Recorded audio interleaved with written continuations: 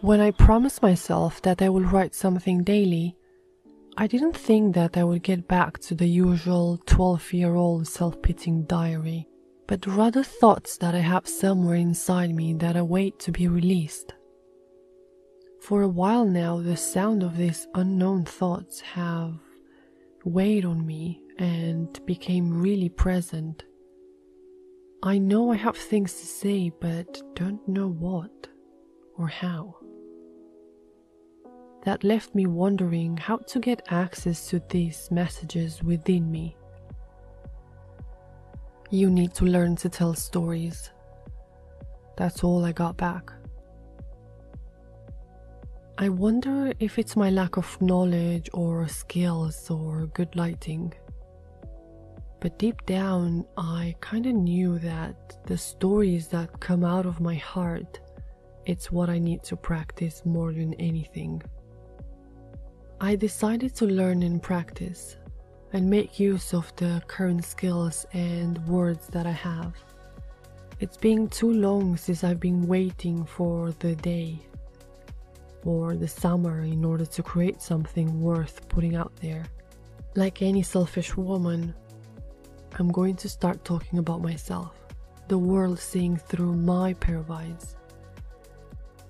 I don't have a strategy and can't see how this would help anyone in any way, shape or form, rather than feed into the attention and validation that I seek from the outside world. At this point in time, my old friends would have perhaps thought of me that I became a sad woman. I've been sad since I've known myself, but that also worked to my advantage. That made me question things that children don't usually do.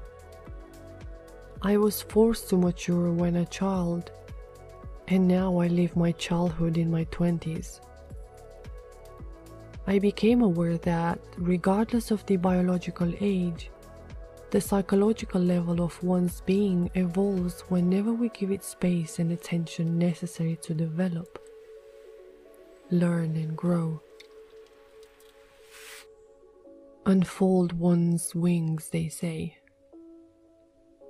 I never had wings, even though I seem to be always in the clouds. But don't picture it as pretty as it sounds, because it ain't. Being in the clouds, definition. Away from oneself, not grounded. Resistant to one's limitation in human existence. Not present.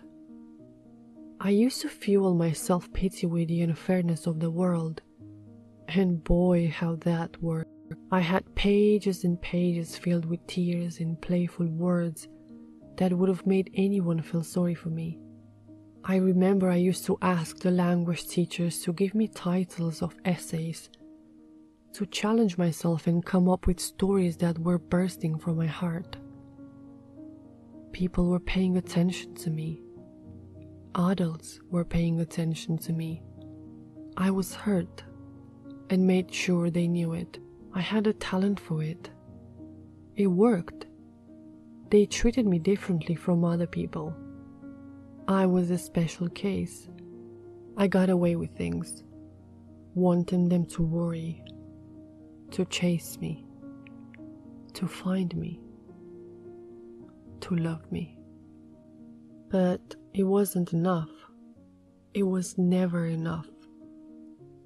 Now I know that they couldn't feel what I was missing, because what I was missing was already there, within me, even though it didn't feel like it at the time.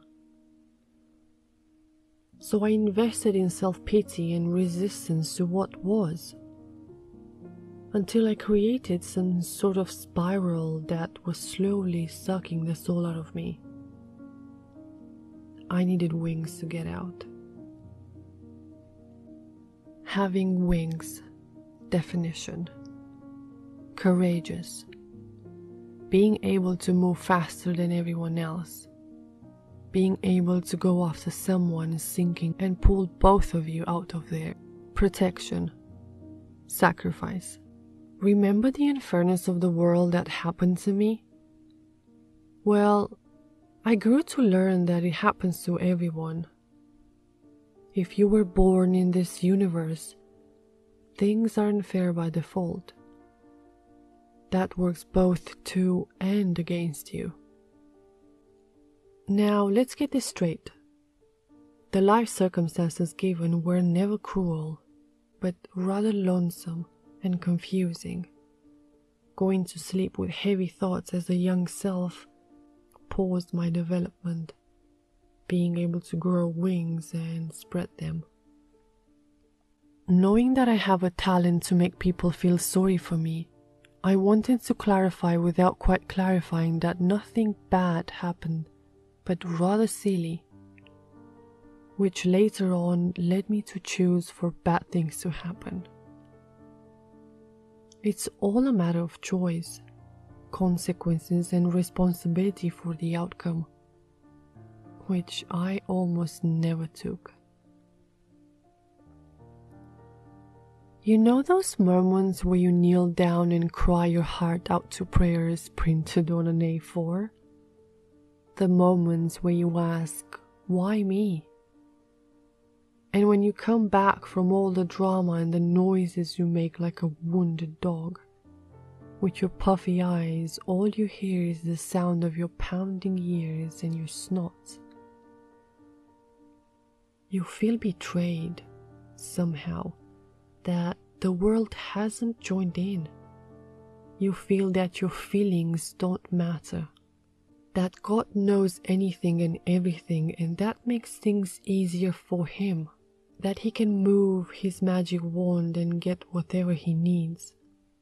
Whereas me, the little blonde dweeb, is left facing the walls with scribbles of flowers and clouds and quotes from my favorite Eminem songs. But at the same time, you feel a sense of peace. And you don't know that it's because you're wasted or because God does seem to love you. Either way, you choose to hope that God does love you, because otherwise you can't cope with the idea that you're on your own. Note that I said hope and not believe.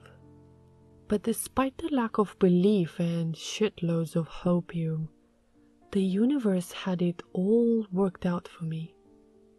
It gave me wings. Not mine, remember? I didn't have wings. Mine didn't get to grow. I became aware that you don't need to grow wings in order to fly. And that didn't mean that I will never get to fly.